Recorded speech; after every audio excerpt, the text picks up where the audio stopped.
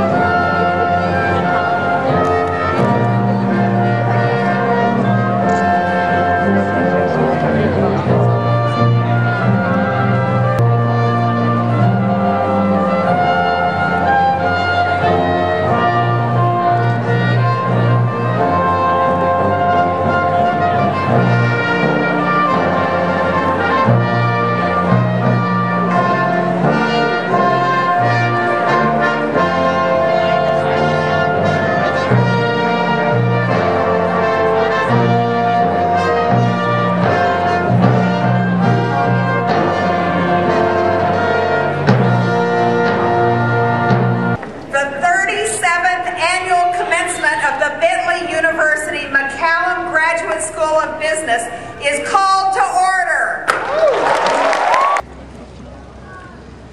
It is our practice to invite a member of the Spiritual Life team to offer an invocation at this time.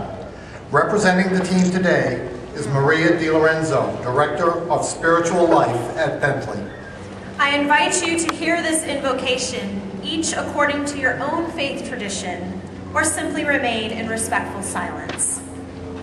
There will be a pause at the end to allow each to conclude in the words of our respective traditions and with the symbolic gesture that is most appropriate. But first, let us observe a moment of silence in tribute to those who have died.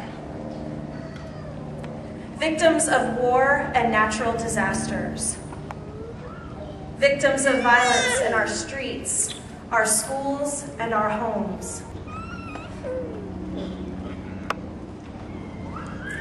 For this day of celebration, we pray in gratitude for the many talents and accomplishments of the men and women of the class of 2012. We pray they will continue to develop their gifts in the pursuit of justice, peace, and happiness for themselves and those whom they love.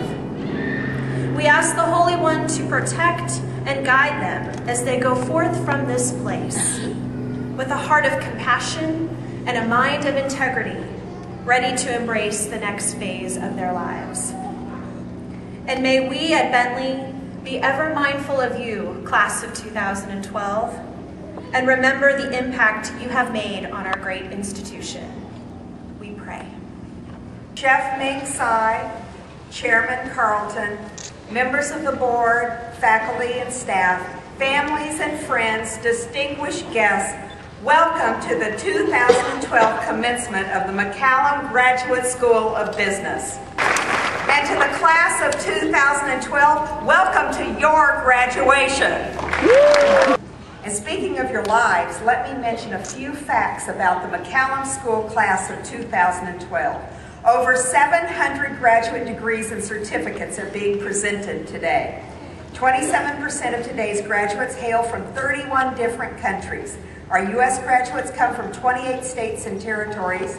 30% of you have earned an MBA, and almost 25% will receive an MS in accounting. Others are getting master's degrees in taxation, finance, financial planning, IT, HFID, and marketing analytics, as well as several combined degrees and graduate certificates. Bentley's full-time MBA program has once again been ranked among the top 100 business schools in the world as part of Beyond Grade Pinstripes. It's Aspen Institute's important survey that ranks MBA programs that demonstrate a particular commitment to social and environmental goals.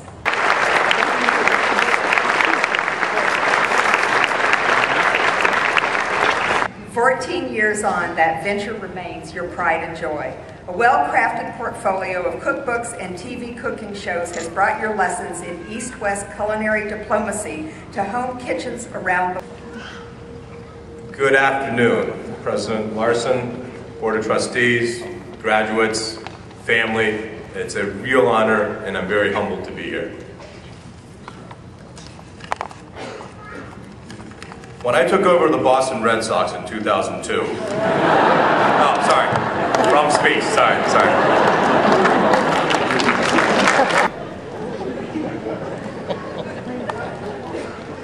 All of you graduates have a word, and President Larson just mentioned it, success.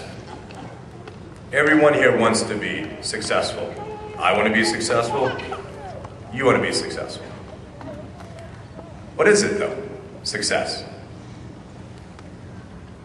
I've always said, if your goal is to be successful, and that's your only goal, and your tunnel vision that I want to be successful, I don't think you'll get there. I think your goal has to be different. Your goal has to be, how can I serve? How can I change the world? How can I leave my mark? Every one of you can leave your mark. And by the way, if your goal is to change the world, you will be a success. Not, I want to be a success. All that will happen if it's in your mind. And the mind is amazing. It is so much more powerful than everyone in this room actually knows. I always tell the story,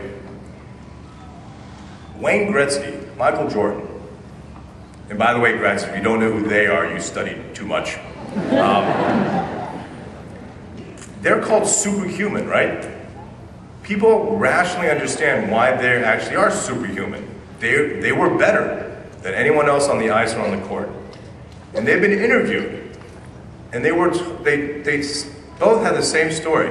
When they're playing, they see things in slow motion.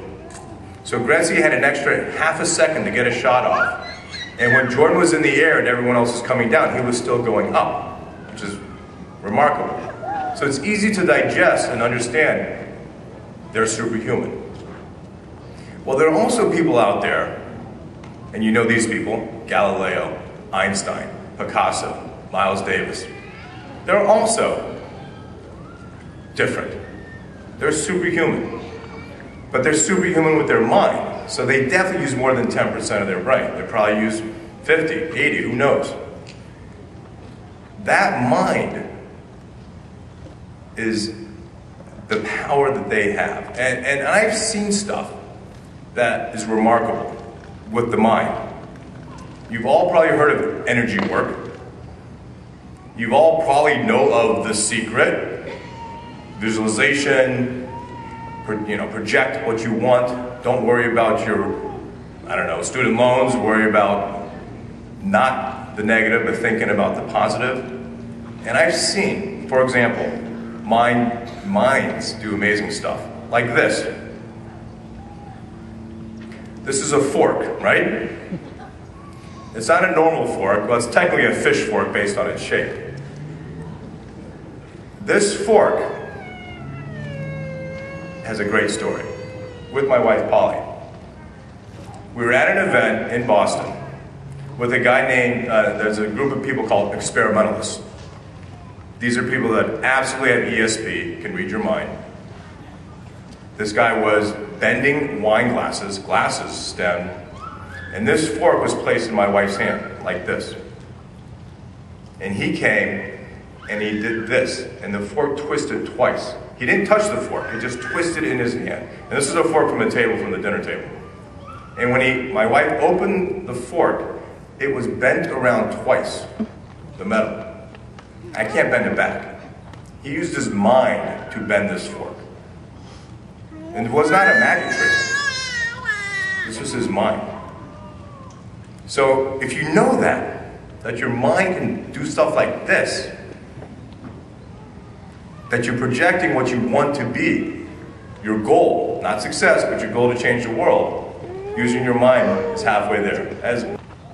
And I think there's a great lesson knowing you can be anything you want if you use your mind. You're going to get problems, issues. Everyone has issues. And I hate hearing, well, I had a bad childhood, or I had a bad this, or that doesn't matter, because today is now. You have everything, actually. You even got a piece of paper to prove it. I mean, maybe you don't have it yet, do you? But you have to realize that things are going to be thrown at you, and you have to flow with it, because if you don't, you will drown. I came up with this little, I call it my life acronym, if I may, because ultimately, the most important thing is to be happy, right? Happiness, to be happy. So the H in happy for me is help others. You have to give back, period. Leave your mark on this world. And as I know you guys already do a lot of that, and that's awesome. But help others, it's important. How can I serve? A in happy, apply yourself. You can't be lazy. Nothing is going to be given to you. The old adage, getting the worm, coming in early, leaving late at work, that actually does matter. But don't do it for FaceTime and Showtime. Do it to accomplish something. If you're going to get there early, make sure you're doing it because you're going to do something better than everyone else. You have to apply yourself. First P, passion. Follow your dream, right? As President Larson said, I have a degree in mechanical engineering. That's really useful. I had a couple rules growing up. I'm Chinese American. I'm very proud of that. Both my parents were born in Beijing. And they said, you know, son, get any grades you want, as long as they're straight A's. Be anything you want, as long as it's a doctor, lawyer, engineer. And marry anyone you want, we prefer Chinese. I'm 0 for 3. And my lovely wife over there does, coincidentally, although she's Caucasian from Dayton, Ohio, speaks fluent Mandarin. And it kind of pisses me off because my parents said her accent is better than mine. Lai Sok. Brian Sistek. Iche Wong. Jeffrey Zundel, high distinction. Master of Science and Information Technology and Master of Business Administration, day program, Michelle Alday. Cesar Hernandez, high distinction. Vipul Musal. Amira Ajedi. Muntasir Alam. Sazin Atta, distinction.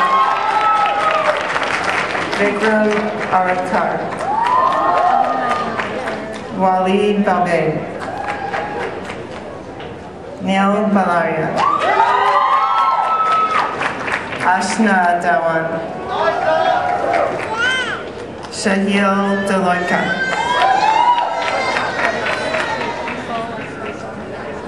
Basmi Venturara. Jeffrey Harrelson, distinction. Gregory Newman distinction. By the authority vested in me by the Commonwealth of Massachusetts and the Board of Trustees of Bentley University, and by reason of your having fulfilled all the requirements prescribed by the faculty and trustees, I pronounce you graduates of the Bentley University McCallum Graduate School of Business and holders of degrees indicated with all the related rights, privileges, and responsibilities.